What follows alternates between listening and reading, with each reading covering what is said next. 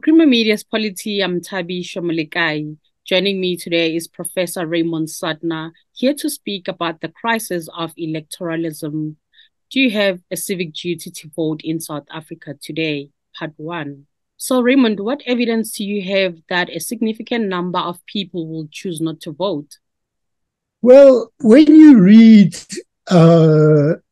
media or speak to people, a lot of people say to me, who is there to vote for? You know, I voted for the ANC in the first elections, but now I can't possibly vote for them. They're all crooks and things like that. Or I can never bring myself to vote for the DA.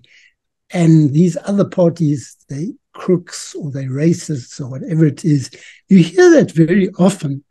And the statistics show that quite a lot, there are less people percentage-wise who are voting in 2019 than in the 1994 elections. And it's mainly amongst the youth that there's this decline. The youth are not registering to vote. And even if they do register, a lot of people are not voting. So I hear that, and I think it puts people in a difficult situation because the vote was a hard one, right? And there's a lot of pressure from some people, like the IEC, to give your vote. However, people are not sure who to vote for, whether there's someone to vote for, and you've got more people on the ballot box than ever before, and many of these are just born overnight, these parties. Please can you explain to us why you place more weight on the words universal, adult, and suffrage? Now, I put a lot of weight on those words. Now, we did fight for the vote, but within the vote, the words are very significant. Universal relates to the previous interview we had about xenophobia, that the notion of freedom that we had was applicable to every single person in South Africa. You know, in this country, sometimes when there's xenophobia, people attack Shangaan or Tsonga people, and everyone, one person, one vote means in this case, it's citizen. Every citizen of South Africa is allowed to vote. It's not a xenophobic reason for restricting the vote to citizens. So universal applies like freedom does to everyone in South Africa. So the word universal was important. I leave suffrage, it's obvious, it just applies to franchise, but adult is important. Under apartheid, but you can still see it today, a lot of whites refer to black people, but especially Africans, as boys or girls. Where I stay, someone talks to me about the garden boys who come here. Now, these so-called boys are 40, 50, 60, this sort of age. So this racism is part of a discourse that was been on for centuries, where Africans were referred to as a sort of child race. They never achieved adulthood, whereas a white was born an adult. So that's why those words are very important, and we have to recognize that when we achieved freedom, we achieved adulthood. Now, it's sometimes expressed in patriarchal type terms, like achieving our manhood.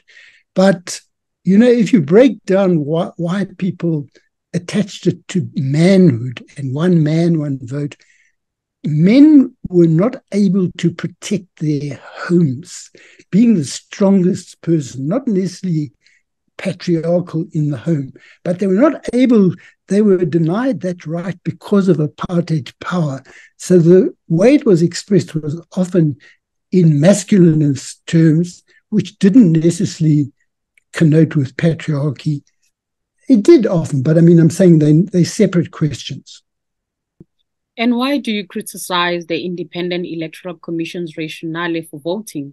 It's a rationale in theory that you vote if you want to change things and you want to decide the direction of the country.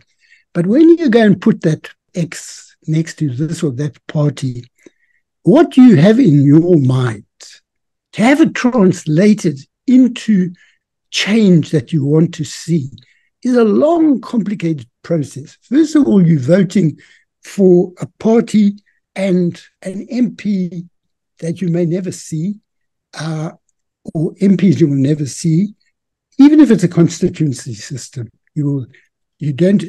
Britain, they also complain they don't see them. In the United States, they don't see them.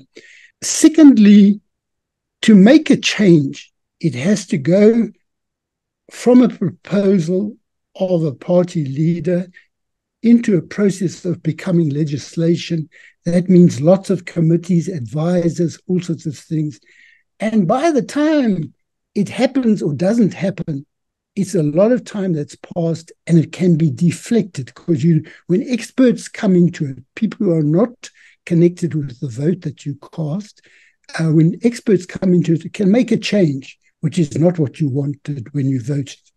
And lastly, if you say the vote is a fundamental right, so why do you say the vote is not always valuable? Well, under apartheid, first colored and Indians were given the vote. It was taken away. They were given it in 1910, but it was taken away, certain categories of colours and Indians. But later in the tricameral parliament and the Bantustans, black people, that's Africans, colours and Indians, were given the vote, but they were valueless votes. They were puppet structures. The real things happened in the white parliament. So that's why people boycotted votes, especially after the UDF in 1983-84. There were boycotts of tricameral parliaments, and there was ongoing opposition to the Bantustans, especially so-called independent Bantustans. Although there was debate within the ANC and other organizations, you have people like Walter Sisulu writing an article from prison saying, look, how can we say to people they shouldn't get involved in the Bantustans when MK is not there to be able to assist them? It doesn't mean they were not there at all. People like Sisulu were very flexible in the sense that if it was not possible to do something and there was a gap there, maybe it was an idea to work within those structures. And that was quite controversial, and it continued to be. But generally, those votes were not valuable. But today, people are asking, what is the value of my vote? If I vote for the ANC and they chow that money that they get for state things, or they use it to get contracts for their friends, what's the value of it? So you have a situation today where, although the vote is said to be a civic duty, if I say I'm not going to vote, people will say to me, you are a former leader. People see you as a public figure. How can you say on polity that they shouldn't vote? You're setting a very bad example. You should encourage everyone to vote. Now, I'm not going to declare what I'm going to do. I may spoil my paper. I may vote for someone. I may not go to the ballot box. I can't say because of the queues, because as you get older, they put you in the front of the queue. So what I'm saying is my vote is my secret, but my right is to vote, stay away, spoil my paper, all sorts of things. That's part of your right to vote. But it's a pity if we conclude, as many people are concluding now, that there's no real choice. That was Professor Raymond Suttner speaking to Creamer Media's Polity about the crisis of electoralism. Do you have a civil duty to vote in South Africa today? Part 1.